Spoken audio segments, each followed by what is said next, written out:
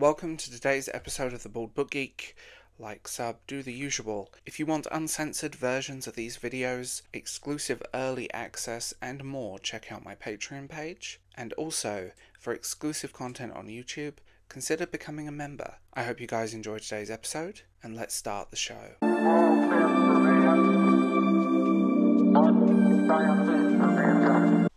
Writers. Why should I buy your book? Why should I go to a store and drop £25 on your brand new shiny hardback if I don't know who you are, I've never read anything by you, and your only information about your book on the internet is a paragraph in The Guardian by an academic colleague? Why can't I go to the library, read your book, return it if I hate it, or end up buying it if I love it, because that does happen to me more often than it probably should? You might be my next favourite writer, but according to Willard Nowinski, you can't buy books if you're poor. You can't consume news or media if you're poor. And you can only buy books from Amazon, and if you're a middle-class person who loves reading, you should be paying for everything. So middle class in the US versus the UK means something quite different. But we won't get into that in terms of we'll be here for weeks and it's not worth a discussion. You know, a typical Hollywood clown who seems to be all share the wealth and down with billionaires, but an anti-capitalism in some of it, very contradictory Twitter account, but cries that writers aren't making money. So, if you are a writer and you have books in the UK library system, there is a scheme that you can use, and it's a really good scheme. The Public Lending Right, the PLR scheme, provides authors with an income of up to £6,600 a year from loans of their books from public libraries in the UK and pays out more than £6 million annually. There are smaller groups in the US that will buy books by the truckload to keep them in the library system, so effectively you've been paid. Let's be real. How much you make from your book sale if you're a traditionally published writer is not going to be much. Your income is not going to be some Bret Easton Ellis level celebrity party. It's going to be you probably working your day job with your £1,000 front fee, and hopefully your book will sell a dozen copies in a year. I see a lot of writers on the internet that, especially in trade publishing and indie spaces actually, that cry that people should just buy their book. How dare someone give it a bad review because they worked so hard on it? Why should they promote their book? People should just buy it. It's the publisher's job. No, it's not. Not anymore. The publishing industry is basically dead. When an independent novel written by someone in their living room is outselling your average top 40 sales chart, there's a problem. And a lot of it, if you want the honest truth, is writers. So I'm going to say this here and now. If you want to buy books cheap, go on eBay. Go in your second-hand stores and thrift stores. Go in your charity shops. Because you'll be giving money to a charity or in a good cause. Donate your old books to libraries and good causes. Gift them to friends. Gift them to family. That's being real. Because consumerism is a major problem, and I'm the first to admit I have a problem with that. I do like buying things. And I do like buying books. Have I bought books on a whim and regretted it? Yes, which is why I try and find writers through the library. I found some of my favourite books and writers through the library. The Girl with the Dragon Tattoo was a library read. Let's be honest here. Philip Pullman as a child was a library read. You know, can't get much better than that, can we? I'm looking at my bookshelves. Bret Easton Ellis, when I was a teenager, was a library read. I read Rules of Attraction when I was 15. My humble opinion is ignore these clowns. These air quote socialist clowns that cry about this stuff on the internet but shame you for wanting to save money. The disconnect between reality of what people have and what they are willing to spend is quite amazing. Just because someone earns X amount on paper doesn't mean they have that in their bank. Case in example, me. I earn quite a lot of money every year, but most of my income is pulled back into work commitments, into a house, into heating, into bills. And when we live in an age where people are paying several £100 a month for gas and electricity, why should they worry about paying you? You know, if you're from a UK library, you're getting your money. If you've already got a residual, you've already got paid. Screw it. Why should we? Why should we in your lovely LA condo? And I had a look at it online, by the way. It's lovely, but why should we? We have enough money problems and a luxury of reading a book from a library.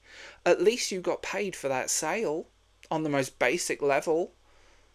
Wholesale, but at least you got paid for it. Because there are so many people that will just go on BitTorrent or Pirates Bay or whatever. And I don't support piracy, by the way.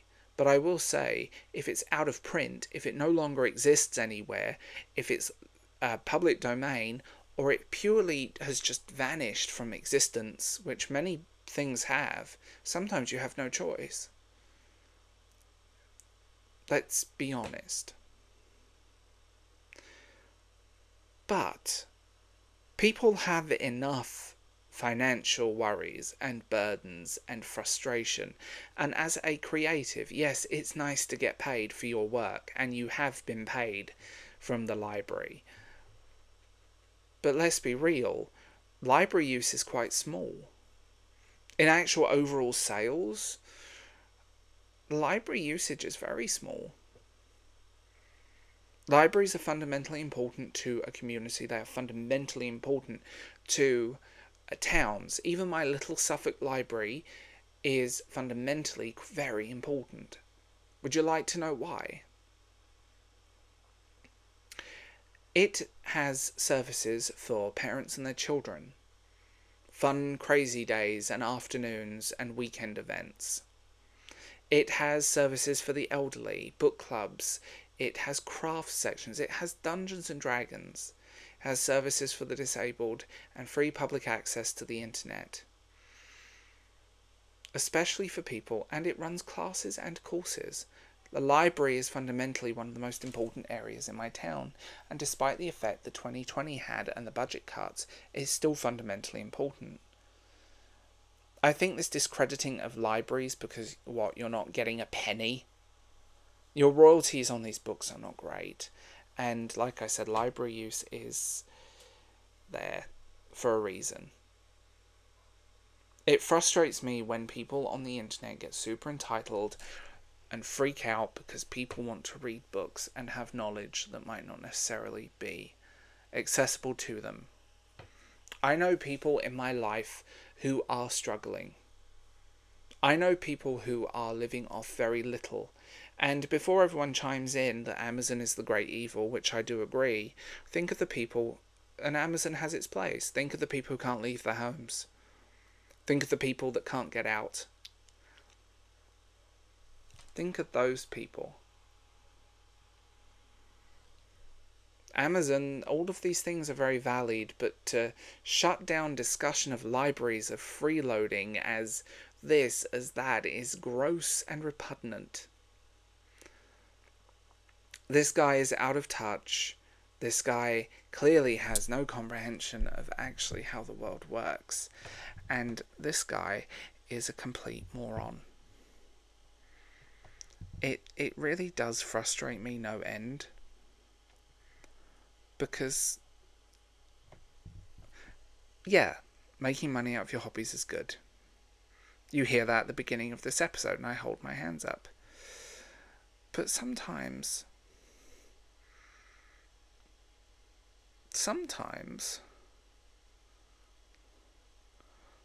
it's well, let's be real. How much money do we have? How much money do we literally have in our pockets? Like, what are we spending it on?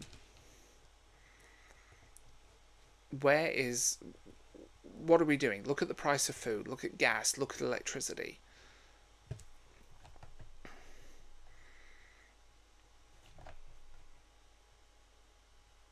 Let's be honest.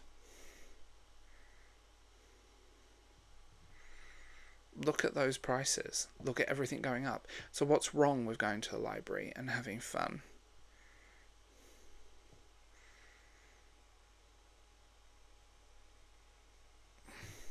What is wrong with that? What about the little old lady who lives off a pension?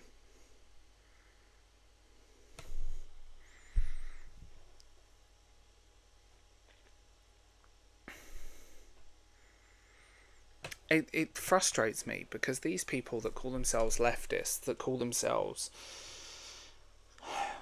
woke, call themselves, fight the patriarchy, we must destroy capitalism, are usually the ones crying about this on the internet. But they expect you that they're entitled to it all.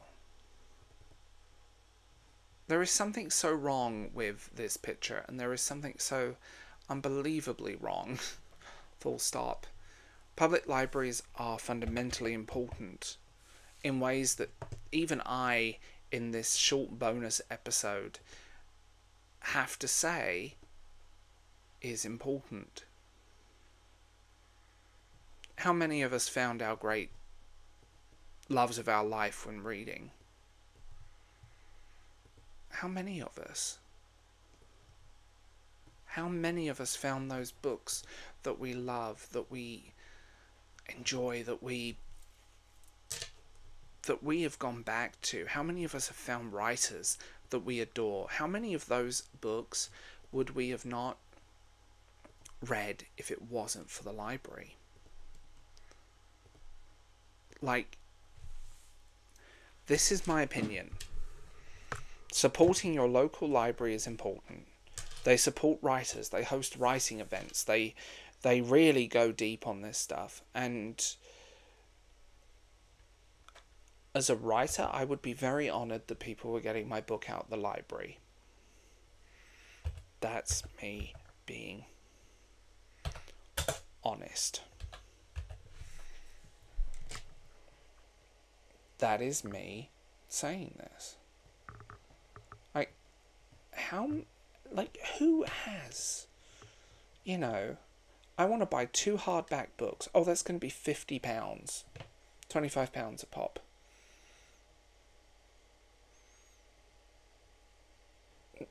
No. It just really frustrates me because I see this repeat of drama and pattern, and people are either willingly ignorant, don't know how to Google,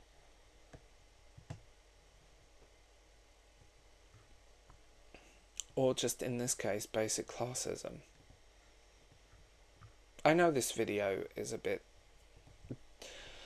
it's frustrating because I've seen the same thing, and in the same book community that cries about consumerism and people having all these books, but then shames people for libraries. I've seen that drama happen. I've seen the hypocrisy of BookTube firsthand. Ignorance is bliss, I suppose, with many of these people, and they realise that not all of us have huge amounts of money. Some of us have disabilities, some of us have permanent medical problems, some people will literally live hand to mouth because they're desperately trying to feed their children. It's not rocket science. This is not rocket science. So, I'm going to leave this little bonus episode here. It's short and sweet and to the point. I hope you guys have a wonderful day. Tell me what you think in the comments below, and I will talk to you later. Bye.